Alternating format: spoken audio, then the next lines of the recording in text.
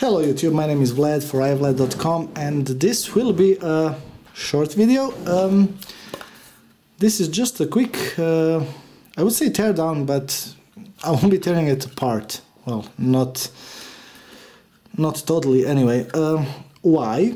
Because I was looking for an SSD which was physically small, and all of them are, well, this big. And I needed a small SSD for a netbook, and I wasn't able to find any video concerning that. So anyway, I got, as I have quite a lot of these SSDs, they always go around. I got this one, which is a SanDisk SSD x300s. Now this baby is awesome, and I will be showing you why. I will be opening it, because this is actually an awesome SSD. The size of this SSD is hilarious. Well, physical size anyway.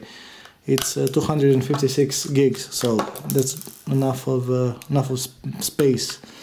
But physical size of this SSD is something that I think everyone would need anyway for netbooks.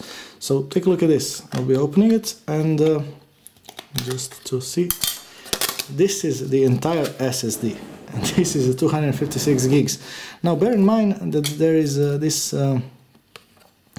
heat rubber thermal pad, and it's connected to this aluminium.